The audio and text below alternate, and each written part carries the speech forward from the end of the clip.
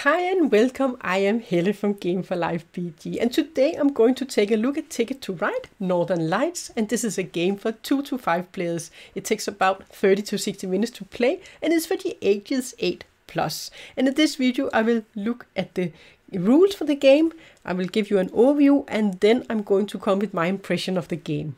I have set up the game, I have already placed some trains on the tracks, and I have used all 5 colors. It is for 5 players, so there are 5 different colors.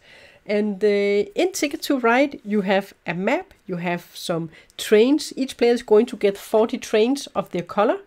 And then you're going to place trains on the map. And what are you doing? Well, you are trying to connect cities. Each player is going to start with one. They are going to get 4 cards, and then they're going to choose 2, 3 or 4 of them.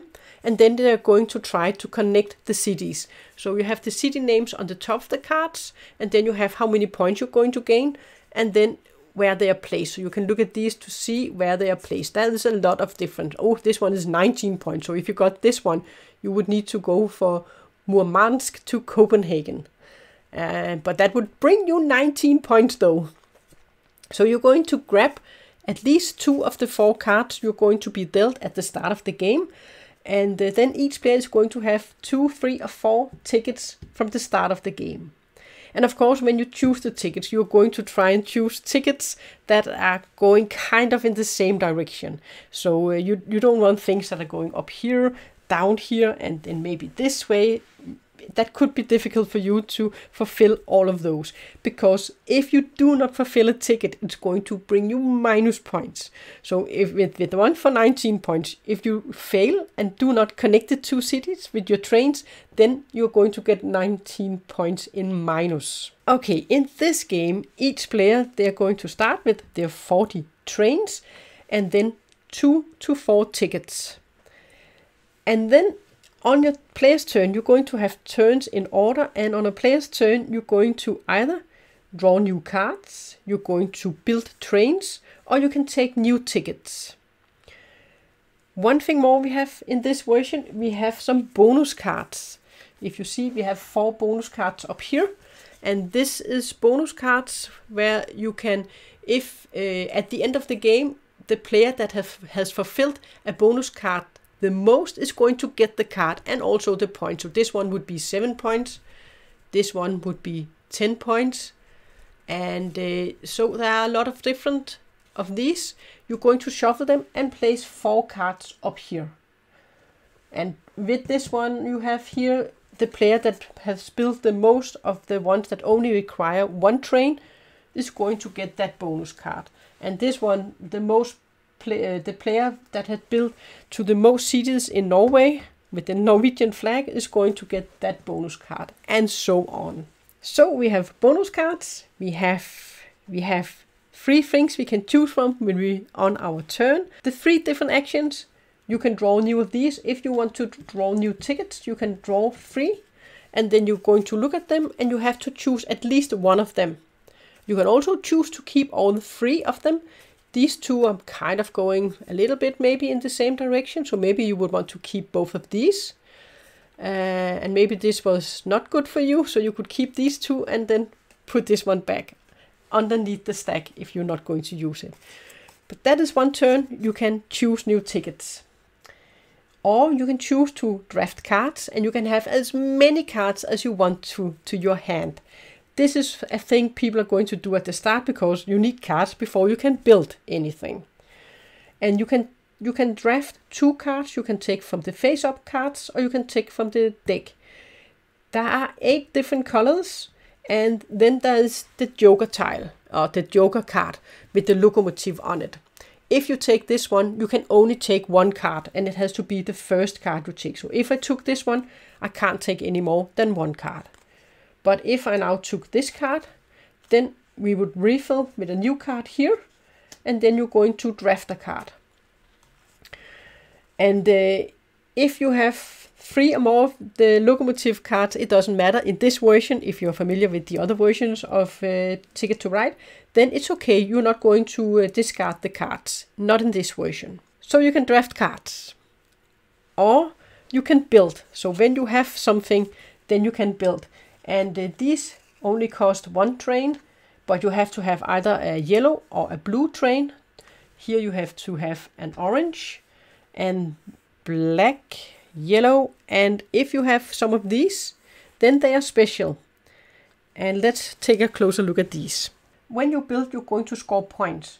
And if you build 1, 2, 3, 4, or 5 trains, then you're going to get 1, 2, 4, 7, or 10 points, depending on how many trains you're building. If you build to a space where you have this locomotive, then you have to pay with a joker card, a locomotive card. Or you can pay with 2 of the same color. For that is the only way you can pay for these gray locomotive. If you want to build this one, then you have to pay with 2 joker cards and then 3 of the same color. With these gray, you just need 3 of the same color. It doesn't matter which color. And if you see this one with the plus card on it, then this means that when you build this track, to this track, you're going to you get to draw 3 cards from the deck, from the top of the deck. You cannot take from the face up cards. It has to be from the deck. And here, if you build this one, you would get to draw 1 card. So if you wanted to build this one, then, for example, if the black player had a lot of cards collected, they could use a joker card for one of them, 2 of the same color for the other one, and then, for example, 3 white cards for building these. And it can be any 3 of the same colors. And if they build, then they are going to put in 5 trains. And then they can draw. They will get this bonus, so they're going to get to draw 3 cards from the top of the deck. And that can be joker cards, that is absolutely fine. And then they are going to get points. And 5, they're going to get 10 points. So they will go up to 15 points. Where you have all of these, this is called ferries, that is going over the water. So this is ferry areas where you have these locomotives. Players, they are going to draft a lot of cards. They are going to build on the track, and then they are going to draft new tickets when they have fulfilled. Maybe when they have fulfilled their tickets, they can draft them at any time as a turn. So players, they're going to take turns in order and build to the board, and then at some point when a player has 2 or less of the trains left, then you're going to go to the final round. And after that, you're going to see how many points you have scored, and then you're going to score for each of the tickets you have to your hand, and you're going to score for the bonus cards. For the players that have fulfilled those the most is going to get the bonus cards. And if you have some tickets you haven't done, then that is going to be minus points. So that is how you're going to play the game. And this is a game that I have played a lot. I have the old version from back at the start of the 2000 when the game came out. I think it's from 2004 or 5. I can't remember exactly when I got it, but I got one of the very early versions. I actually got a German version of the game. It's Zug in German, and this is actually the first version of the game where you have the American map here. And on this one, it's very similar to this version. This version does just have these bonus cards, which you don't have in the original version, and then you have these ferry where you're going to you have to pay with a joker to pay for these, and you can exchange. And then you have a bonus with these cards that you do not have in the normal version. But I do like this new version of the game, and I like this map. This is of course a new map, and you have some new cards with the cities you can travel to. And of course you have Denmark in here. So my city, Copenhagen, is also on the map. Oh, I was born, I don't live in Copenhagen, but close to. And I like the added with the bonus cards. So you're going to compete against the others to see if you can fulfill some of the bonus cards the best. So you're going to score them. And I have always enjoyed playing Ticket to Ride, and I still do enjoy playing Ticket to Ride. I also have it on my phone. You can have it as an app, so you can play it on your phone or your tablet. And I think it's an easy-going game, and it's enjoyable. And it's always you're going to get different tickets, so the games, they're going to be different when you play them. And this is a really easy game to introduce to new players, and it's still fun playing after if you have played. I mean, if you're an experienced player, it's still fun to play the game. It's simple in the way that you're going to draft cards, you're going to build your trains to the track, and then there is still a little bit more limitations to it, depending on the number of players you are. If you're playing with the 2 players, then all the double tracks and the triple tracks, only one of you can place trains there. So you cannot both place a train there. If you're playing with the 3 players, then you on the double tracks, then only one of you can place on the double tracks. You can all place on the triple tracks. If you're playing with 4 and 5, you can place on all the tracks.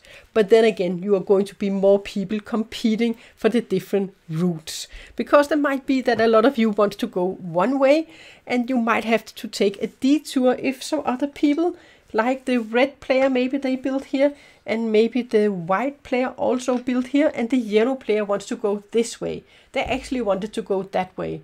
Then they have to take a detour. They have to go this way, or maybe this way. Or maybe they have to go up here to get to a city they need to go to. You can also be unlucky, so a city will be surrounded by other players, so you can't get to that city. And then you're just going to score minus points for that ticket.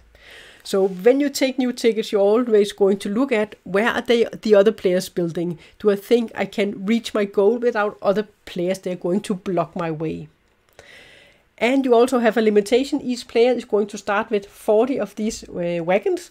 So you only have 40 in all. So you can run out of them. So maybe there will be some goals that you can't reach if you have to take a detour at some point. But yeah, that is some of the fun in the game. And also can be a little bit frustrating when you play. And then I just want to go this way. And then someone else takes your route.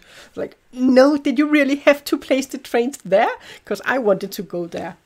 This is an easy going game, and I like the new take with this one compared to the original Ticket to Ride, where you have the bonus cards. You also have, you're not going to throw away these cards when you have the locomotive cards, but you're also going to use a lot of them, because you need to use them on a lot of these spaces. And I like the thing they have added, that you can actually use 2 of the same colors for 1 color. So that makes it easier for you to go use the ferry tracks on the board. So you can just get 2 of the same color, and that would be the same as this one. And I definitely like that we have a new map to the board, and it's nice with new cities, and you can learn some geography when you play Ticket to Ride, because there are some cities I definitely didn't know about before I played this version. And it's fun when you play the new version. It's like, okay, where is this city? Where is this city? Until you have played it a couple of times, then you're going to get a hold on where kind of a sense of where all the cities they are located. But yeah, that's some of the fun when you play some of the new Ticket to Ride, learning some new cities around the world.